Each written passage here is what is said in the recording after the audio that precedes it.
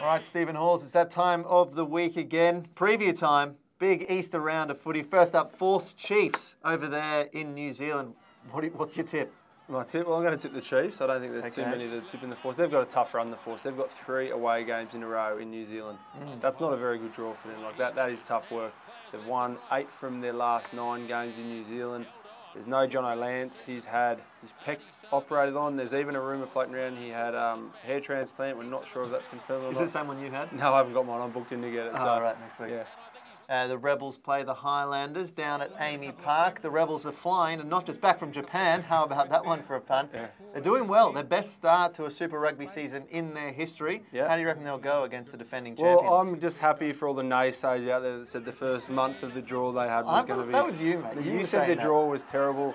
The draw's only as bad as your performance. They've won 3 in a row. They've been to Perth. Sorry, 3 out of 4. They've been to Perth, South Africa, and Japan as well in Tokyo. So they've had a huge trip. And they come home. They've played some remarkable footy, and they're probably the Australian side that snuck under the radar. Probably because they've been away, been overseas. But 3 from 4, they're on the same amount of wins as the Brumbies, who everyone's still talking up. And Tom English, is he a Wallabies bolter for the June series? He was in sensational form against the Sunwolves in Tokyo.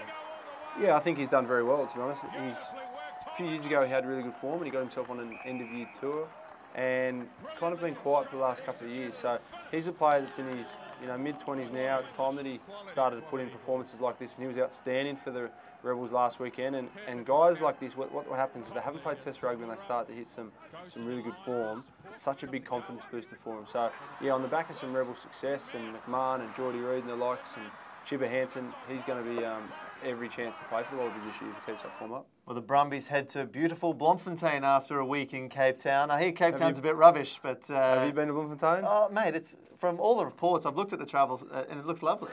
It's one of the most spectacular places to go. You've sold it. Yeah. You've sold it. Well, I'm sure the Brumbies would have been enjoying it in a week that's been tough for them off the field back in Canberra. How much of that is a distraction for the Brumbies players?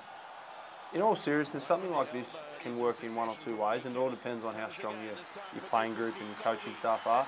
This is probably the most mature Super Rugby side in the Australian Conference in terms of senior players and leadership they've got there. So I actually think this off-field drama that's blown up this week can help them.